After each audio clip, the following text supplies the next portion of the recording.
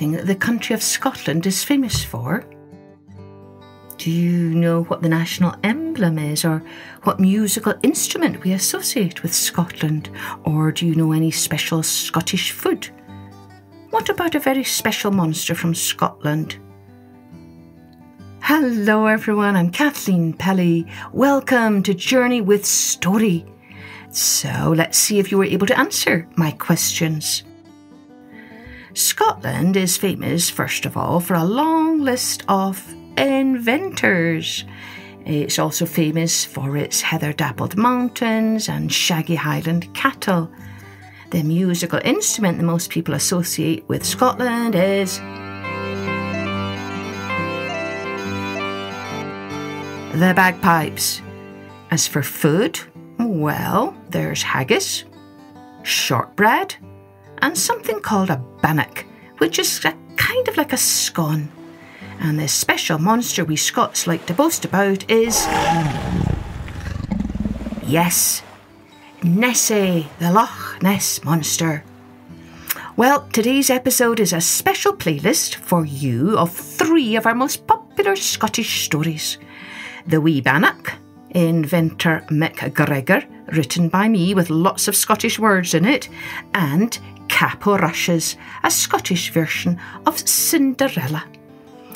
Before we begin, a shout out to Mary Carrico from Ohio, who had her 9th birthday on June the 15th, and she sent me a most marvellous drawing from a recent episode of a poem called The Wind and the Moon.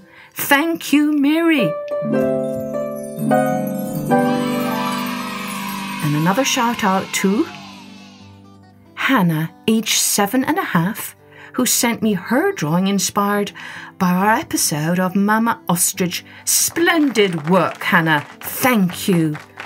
Remember, you can send me your drawings at www.kathleenpelly.com or at www.journeywithstory.com, and you just might get a shout out too. Now, let's take a journey with this special playlist of The Wee Bannock, Inventor McGregor, and Caporushes. Let's take a journey with The Wee Bannock.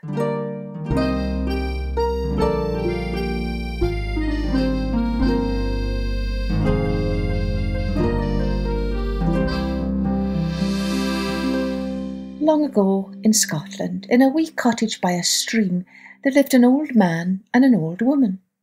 They were rather poor, but still they were content enough, for they had a big fat cow who gave them sweet milk, and a big brood of hens who gave them delicious brown eggs, and so they never went hungry. One day, the old woman decided to make some bannocks as a special treat. She stirred the oats and the buttermilk and the fruit. She rolled out the mixture and shaped it into 2 round bannocks and 1 wee bannock, and put them all to bake in a pan on the stove. When the old man came in from milking the cow, he had worked up a great appetite, and as soon as he caught a whiff of the sweet-smelling bannocks, he grabbed one of the big ones straight from the pan and gobbled it up in one bite. At once, the old woman snatched the other big bannock, and she too gobbled it down in one gulp. For all that, baking had sharpened her appetite. Now, when the wee bannock saw what had happened to the 2 big bannocks, he thought, I'm not going to let that happen to me. And he jumped down from the pan and rolled across the floor and out the door. Look, look, cried the old woman. That wee bannock is running away. Catch it, catch it. The pair of them chased the wee bannock down the garden path. But they were old, and the bannock was nimble and fast as a fox, and as he scampered along he cried out, I'm the wee bannock who sprang from a pan. Try and catch me if you can. The wee bannock ran and ran and ran until at last he came to the next house, where a tailor and his wife lived. Look, look, cried the tailor, it's a wee bannock. It would make a fine dish for our supper, good wife, catch it. The tailor's wife threw a wooden spoon at the wee bannock, but she missed, and it hit the tailor instead. The wee bannock laughed and laughed as he whirled round and round their feet, and way out the door and on his way, crying, I'm the wee bannock who sprang from a pan. Try and catch me if you can. The wee bannock ran and ran and ran until He came to the next house, where a woman was churning butter. "Oh, Wee Bannock," she said, "that'll be just the thing to go with this butter." She put out her hand to try to catch him, but the bannock wiggled this way and that, running under her feet and almost tripping her up. "You wee scallywag," she shouted, and threw her shoe at it, but it missed, and the wee bannock whirled out the door and down the road, crying, "I'm the wee bannock who sprang from a pan. Try and catch me if you can." The wee bannock ran and ran until he came to the mill where the miller was filling up sacks with flour.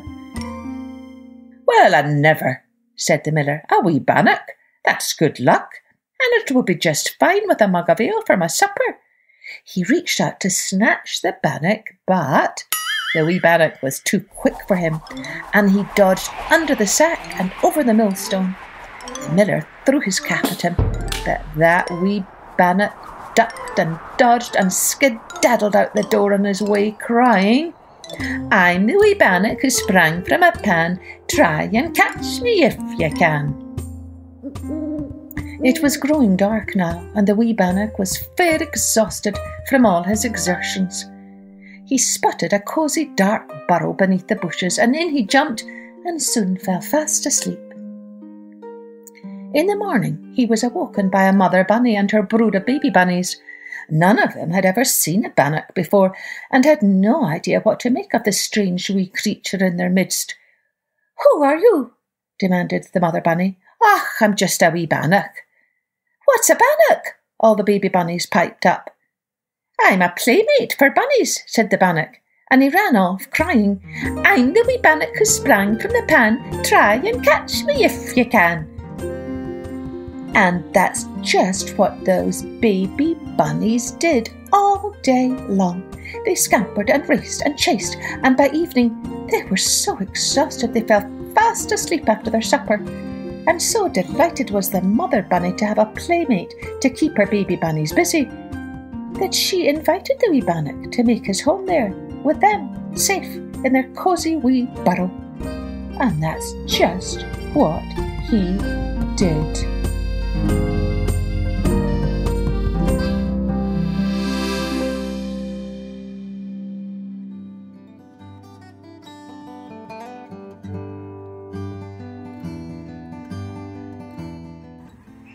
Let's take a journey with Inventor McGregor, written by Kathleen T. Pelly and published by Farrar, Straus and Giroux. Hector McGregor lived in a higgledy-piggledy house with a cheery wife, 5 children and a hen called Hattie. Mend it McGregor, everyone called him, because he could mend most anything that needed mending, they said, from fishing rods and fairy wands to top hats and rubber ducks. Day after day, people brought him their squeaky skates, squiggly spoons, wobbly wagons, tangled kites, knotted yo-yos, headless dolls, and footless soldiers. With a blob of glue or a squirt of oil, with a tap of his hammer, or a shimmy here and a shimmy there, Hector McGregor mended whatever needed mending, and sent everyone on their way with a skip, a hop and a hum. In between his gluing and oiling and hammering, Hector McGregor liked to stroll down the winding lane at the back of his house, where the bluebells grew and the smell of wet heather lingered long and sweet. There he sang a snippet of a song, or twirled a whirl of a fling, or sometimes he pulled out his palette and his easel to paint a picture. Then back to his mending he went with a heart that was both happy and full.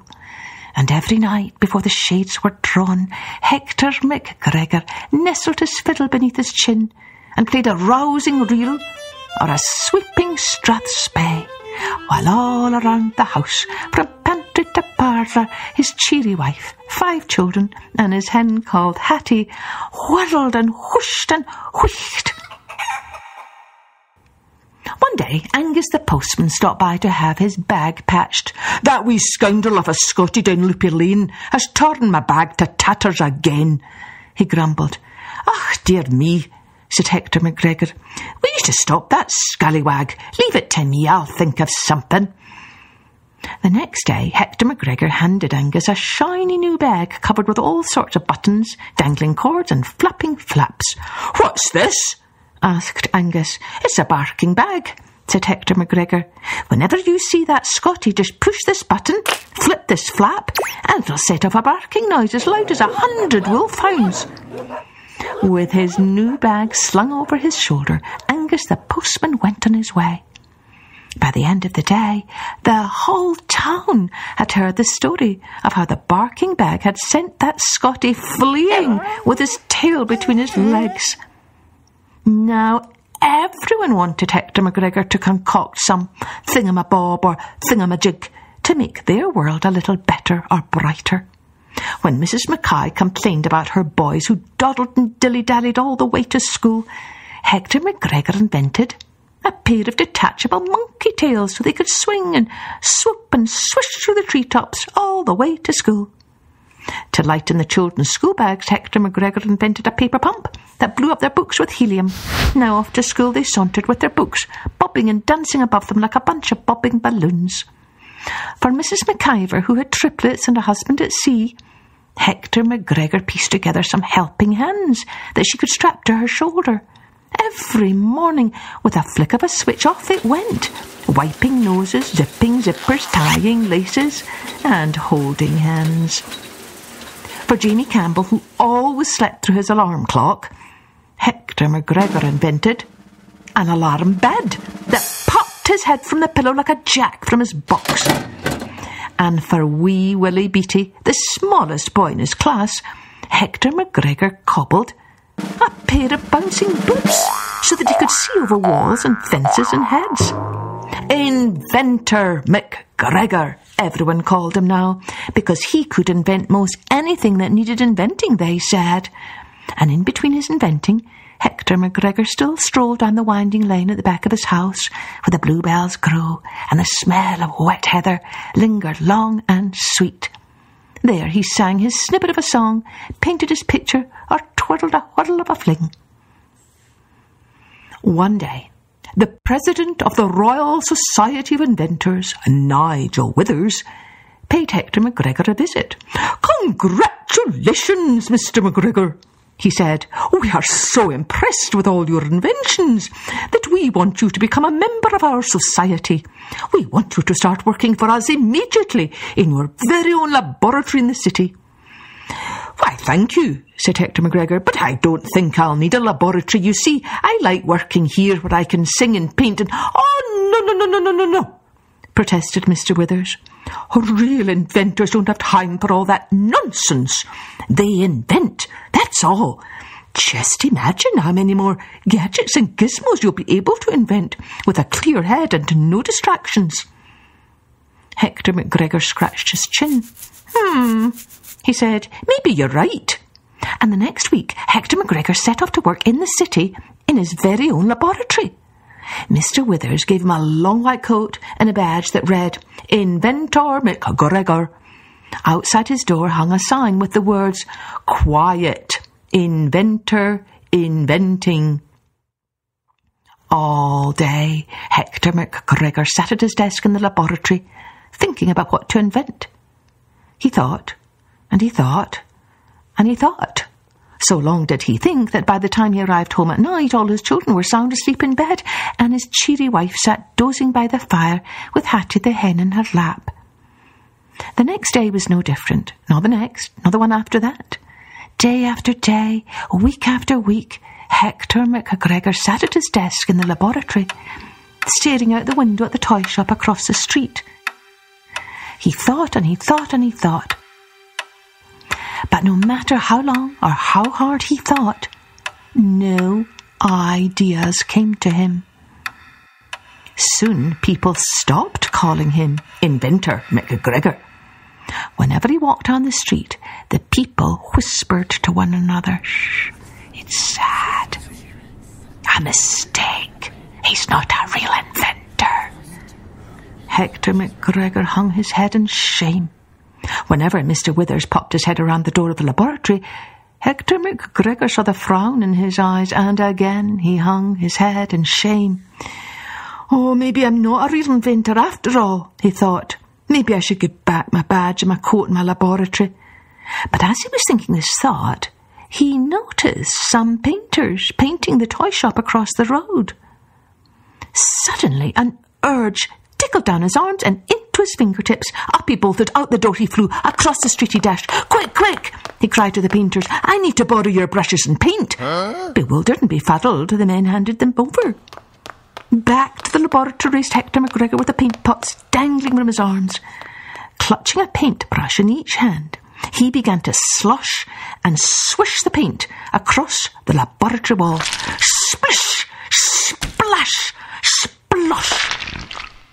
First, he painted a picture of his cheery wife sitting beneath the plum tree at the side of his house. Next, he painted a picture of his 5 children paddling in the pond by the front gate. Finally, he painted a picture of his hen Hattie pecking her corn at the bottom of the winding lane. Then he threw down his brushes and beamed at all the faces he loved splashed across the wall. With a hoot and a holler, he dashed out the door and flew down the street. "Where are you going?" Mr. Withers called after him. "Home!" cried Hector McGregor. "Home to my happy, happy home." Back at his higgledy-piggledy house, Hector McGregor kissed his cheery wife, his 5 children, and his hen called Hattie. He strolled down the winding lane at the back of his house, where the bluebells grew and the smell of wet heather lingered long and sweet. There he sang a snippet of a song, he twirled a whirl of a fling, and he painted a picture of a marmalade cat curled up in a patch of sunlight. Then back to his inventing he went with a heart that was happy and full. Week after week, one more incredible invention after another spilled out of him. Peppermint pencils, doggy Wellingtons, jelly bean erasers, tartan grass, mufflers to warm noses, and books that glowed in the dark. Inventor McGregor, everyone called him again, because he could invent most anything that needed inventing, they said, just as long as he could sing and paint and fiddle and fling and love all that he had to love. And every night before the shades were drawn, Inventor McGregor nestled his fiddle beneath his chin, and he played a rousing reel or a sweeping strathspey, while all around the house, from pantry to parlour, his cheery wife, 5 children, and his hen called Hattie whirled and whooshed and wheeshed.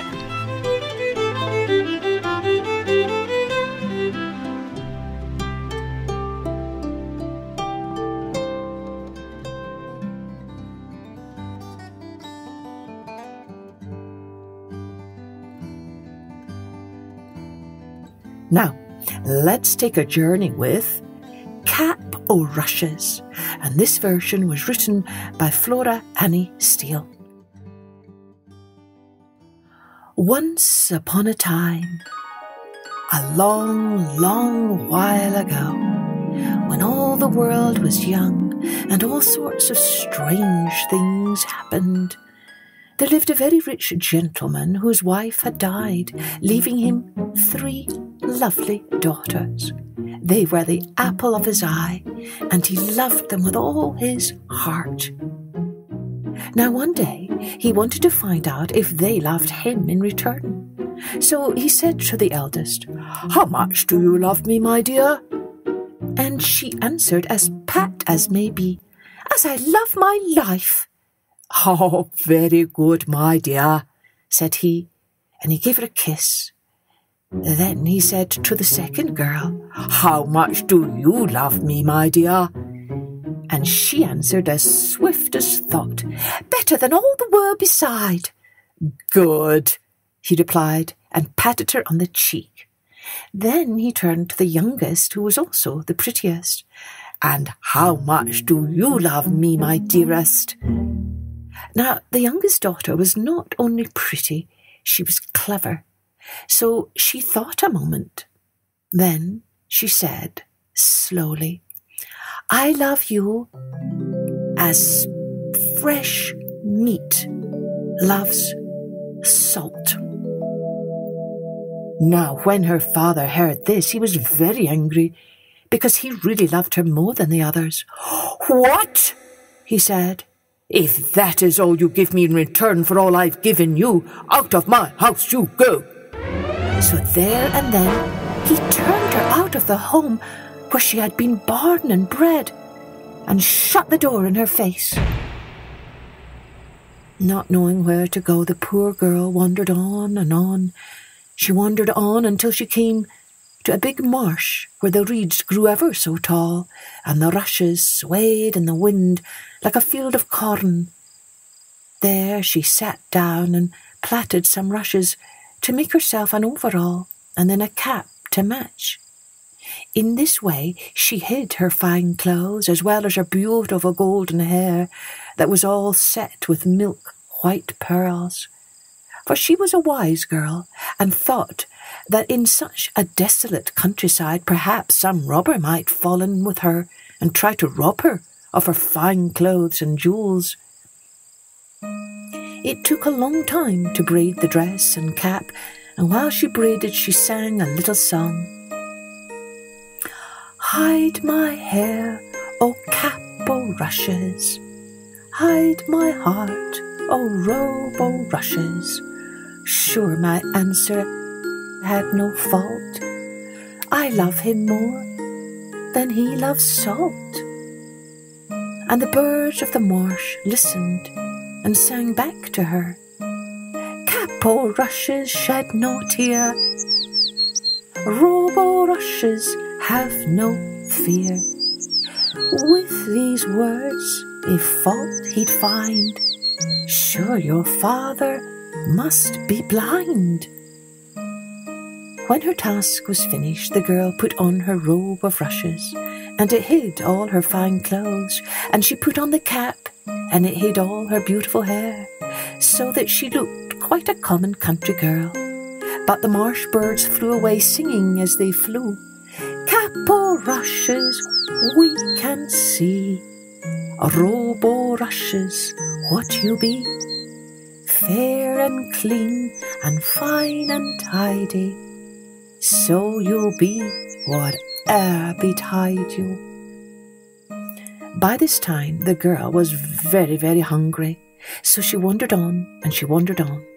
But nary a cottage or a hamlet did she see, till just at sun setting she came on a great house on the edge of the marsh. It had a fine front door to it, but mindful of her dress of rushes, she went round to the back. And there she saw a strapping fat scullion maid, washing pots and pans with a very sulky face. So, being a clever girl, she guessed what the maid was wanting, and she said, If I may have a night's lodging, I will scrub the pots and pans for you. Why, here's luck, replied the scullery maid, ever so pleased.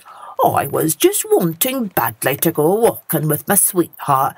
So if you will do my work, you shall share my bed and have a bite of my supper. Only mind you scrub the pots clean, or cook will scold me. Now, next morning the pots were scraped so clean that they looked like new, and the saucepans were polished like silver, and the cook said to the scullion, Oh, clean these pots, not you, I'll swear. So the maid had no choice but to tell the truth. At once the cook told the scullery maid to be on her way, for what use was she when this new girl was so much better? But the girl stood up to the cook, saying, The maid was kind to me and gave me a night's lodging, she said, so now I will stay without wage and do the dirty work for her. So Caporushes, for so they called her since she would give no other name, stayed on and cleaned the pots and scraped the saucepans. Now it so happened that the son of the household came of age, and to celebrate the occasion, a ball was given to the neighbourhood, for the young man was a grand dancer, and loved nothing so well as a night of dancing. It was a very fine party, and after supper was served, the servants were allowed to go and watch the festivities from the gallery of the ballroom. But Caporushes refused to go, for she also was a grand dancer, and she was afraid that when she heard the fiddles starting a merry jig, she might start dancing. So she excused herself by saying she was too tired with scraping pots and washing saucepans, and when the others went off, she crept up to her bed. But her bedroom door had been left open, and as she lay in her bed, she could hear the fiddlers fiddling away and the tramp of dancing feet. Then she upped and off with her cap and robe of rushes, and there she was, ever so fine and tidy. She was in the ballroom in a trice, joining in the jig, and none was more beautiful or better dressed than she. While, as for her dancing, her master's son singled her out at once, and with the finest of bows engaged her as his partner for the rest of the night. So she danced away to her heart's content, while the whole room was agog, trying to find out who the beautiful young stranger could be. But of course she gave them no clues, and finally, making some excuse, slipped away before the ball finished. So when her fellow servants came to bed, there she was in hers, in her cap and robe of rushes, pretending to be fast asleep. Next morning, however, the maids could talk of nothing but the beautiful stranger. "You should have seen her," they said. "She was the loveliest young lady as ever you see, not a bit like the likes away. Her golden hair was all silvered with pearls, and her dress, oh law, you wouldn't believe how she was dressed. Young master never took his eyes off her." And Caporushes only smiled and said with a twinkle in her eye, "I should like to see her, but I don't think I ever shall." "Oh, yes, you will," they replied, "for young master has ordered another ball tonight in hopes she will come to dance again." But that evening Caporushes refused once more to go to the gallery, saying she was too tired with cleaning pots and scraping saucepans. And once more, when she heard the fiddlers fiddling, she said to herself, "I must have one dance, just one, with the young master. He dances so beautifully." For she felt certain he would dance with her. And sure enough, when she had upped and offed with her cap and robe of rushes, there he was at the door waiting for her to come, for he had determined to dance with no one else. So he took her by the hand, and they danced down the ballroom. It was a sight of all sights. Never were such dancers. So young, so handsome, so fine, and so merry. But once again Caporushes kept to herself, and just slipped away on some excuse in time, so that when her fellow servants came to their beds, they found her in hers, pretending to be fast asleep. But her cheeks were all flushed, and her breath came fast. So they said, "She is dreaming. We hope her dreams are happy." But next morning they were full of what she had missed. Never was such a beautiful young gentleman as young master. Never was such a beautiful young lady. Never was such beautiful dancing. And everyone else had stopped theirs to look on. And Caporushes, with a twinkle in her eyes, said, "I should like to see her, but I'm sure I never shall." "Oh, yes," they replied. "If you come tonight, you are sure to see her, for young master has ordered another ball in hopes the beautiful stranger will come again. It's easy to see he is madly in love with her." Then Caporushes told herself she would not dance again, since it was not fit for a happy young master to be in love with his scullery maid. But alas, the moment she heard the fiddlers fiddling, she just upped and off with her rushes, and there she was, fine and tidy as ever. She didn't even have to brush her beautiful golden hair, and once again she was in the ballroom in a trice, dancing away with young master, who never took his eyes off her, and implored her to tell him who she was. But she only told him that she never, never, never would come to dance any more, so that he must say goodbye. And he held her hand so fast that she had a job to get away, and lo and behold, his ring came off his finger, and as she ran up to her bed, there it was in her hand. She had just time to put on her cap and robe of rushes when her fellow servants came trooping in and found her awake. "It was the noise you made coming upstairs," she made excuse. But they said, "Not way, it is the whole place that is in an uproar, searching for the beautiful stranger. Young master, he tried to detain her, but she slipped from him like an eel. But he declares he will find her, for if he doesn't, he will die of love over her." Then Caporushes laughed. "Oh, young men don't die of love," says she. "He will find someone else." But he didn't. He spent his whole time looking for his beautiful dancer, but go where he might and ask whom he would, he never heard anything about her, and day by day he grew thinner and paler, until at last he took to his bed, and the housekeeper came to the cook and said, "Cook the nicest dinner you can cook, for young master is eating nothing." Then the cook prepared soups and jellies and creams and roast chicken and bread sauce, but the young man would have none of them. And Caporushes cleaned the pots and scraped the saucepans, and said nothing. Then the housekeeper came crying and said to the cook, "Prepare some gruel for young master. Perhaps he'd take that. If not, he will die for love of the beautiful dancer. If she could see him now, she would have pity on him." So the cook began to make the gruel, and Caporushes left scraping saucepans and watched her. "Let me stir it," she said, "while you fetch a cup from the pantry room." So Caporushes stirred the gruel, and what did she do but slip young master's ring into it before the cook came back. Then the butler took the cup upstairs on a silver salver. But when the young master saw it, he waved it away, till the butler with tears begged him just to taste it. So the young master took a silver spoon and stirred the gruel, and he felt something hard at the bottom of the cup. And when he fished it up, lo, it was his own ring. Then he sat up in bed and said quite loud, "Send for the cook." And when she came, he asked her who made the gruel. "I did," she said, for she was half pleased and half frightened. Then he looked at her all over and said, "No, you didn't. You're too stout. Tell me who made it, and you shan't be harmed." Then the cook began to cry.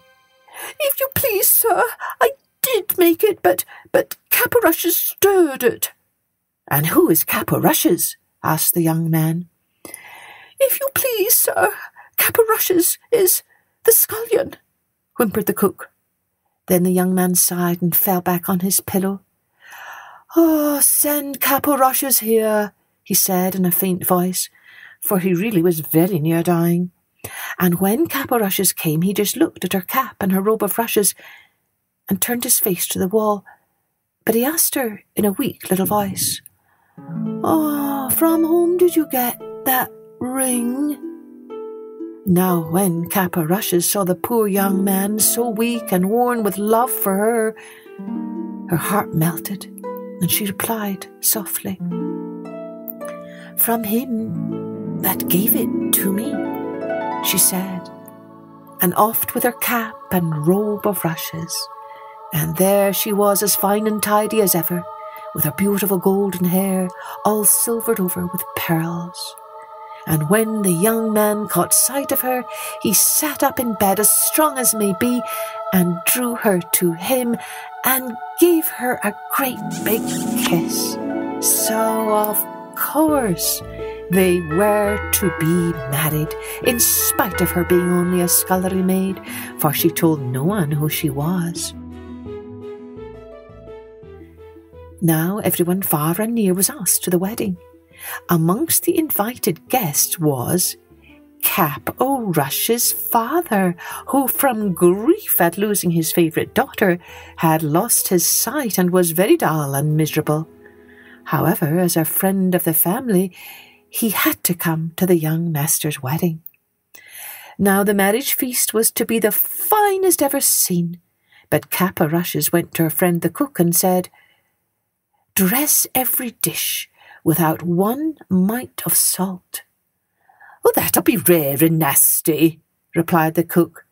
But Because she prided herself on having let Caporushes stir the gruel, and so saved the young master's life, she did as she was asked, and dressed every dish for the wedding breakfast without one mite of salt.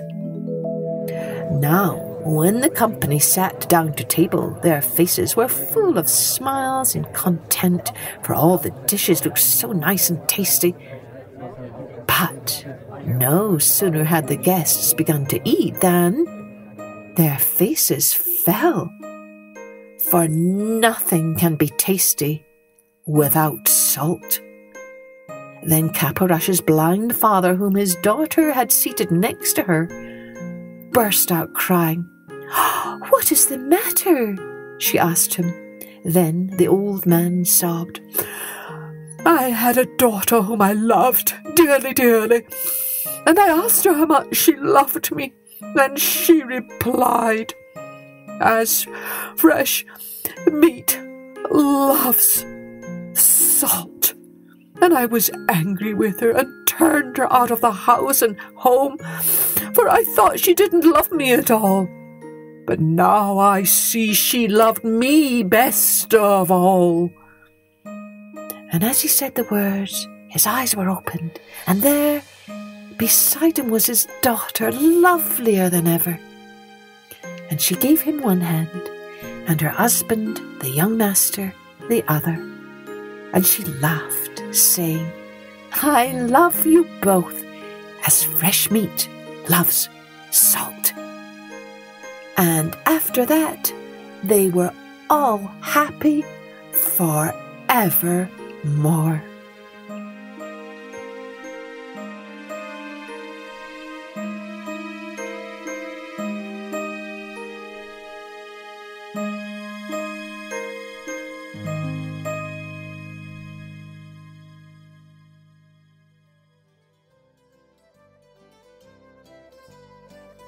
Did you have a favourite story from these?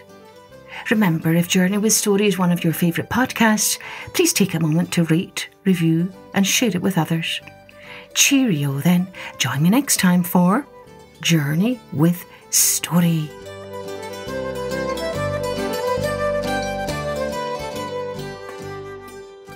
Music and post-production was by Colette Jonas.